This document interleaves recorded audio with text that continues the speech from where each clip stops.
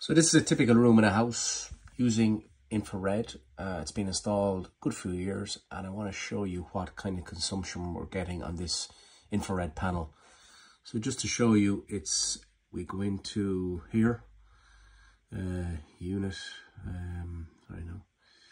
additional settings, heating power. So this is a 900 watt heater in this room. It's around 14 square meters, and it's a bedroom.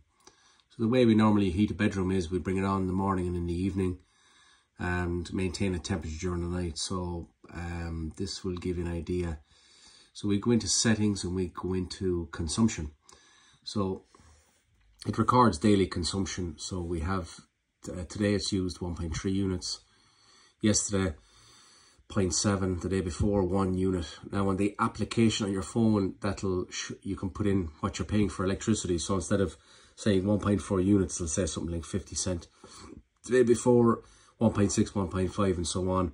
Then we go into months, and then we can see what energy is being used on a monthly basis. So we'll just scroll back up. So we can see December 2023, we used 22 units of electricity. 11, November 2023, we used 39. So we'll say, 40 units of electric at 35 cent a unit plus the VAT, other charges. So it's around 12, 14 quid plus the VAT there. Then if we scroll up, we will see November 2022, we used 65 units. Do you remember that was a cold month last year? Well, 2022, November 2022 was 65 units. So that's around what, 27, 25 quid.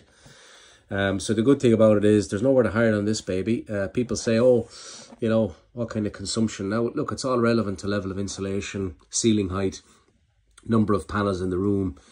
But when you know, if you have 3 beds and 3-bed house and each room is going to use like this, and then you have a living area that's going to use from 3 in the day till 10 or 11 at night, it's not bad. The fact that you have no maintenance, a nice comfortable heat. But I'll just show you what's happening here.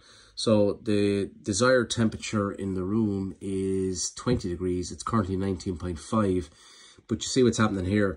The software inside the controller knows that it only needs to put out 110 watts of electric through the heater to get the temperature from 19.5 to 20. So this is a big feature with her, that this controller will regulate the heat rather than just a standard controller that you'll find in the market will just simply switch on and off the heater. This actually regulates, which allows the panel to run approximately 20% more efficient. So if you see, if I increase the temperature to 20.5, well then the software knows it'll average 795 watts. So as that temperature increases, that percentage will reduce. Now you can display it as wattage or a percentage. It's totally up to you. So that'll give you an idea of the advantages to these controllers, how they actually work, that it records energy consumption. It's a great product, all designed and made in Europe. Fantastic. And it's a nice touchscreen device. You can also lock the device. You can connect it to your app and look at, you have a central controller then through the app. Many features with this controller. So for more information, check out our website, infraredheat.ie.